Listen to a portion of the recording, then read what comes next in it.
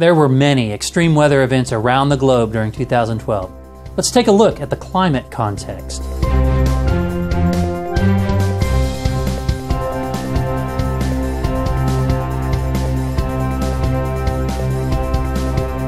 Arctic sea ice reached a record low, about half the normal September area based on the 34-year satellite record.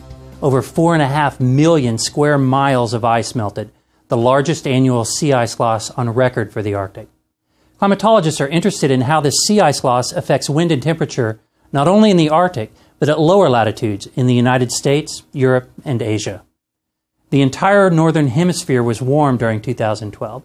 Drought affected agricultural regions in North America, Europe, Eastern Russia, the Ukraine, and Kazakhstan.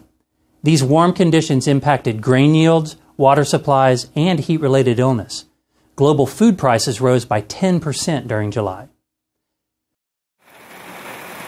Major flooding battered other regions throughout the year. During July, at least 32 people were killed in Japan as a year's worth of rain fell in one weekend in some areas.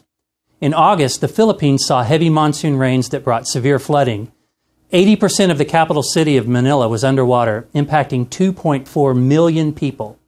Beijing, China also saw torrential rainfall with daily totals normally expected over a period of 2 months.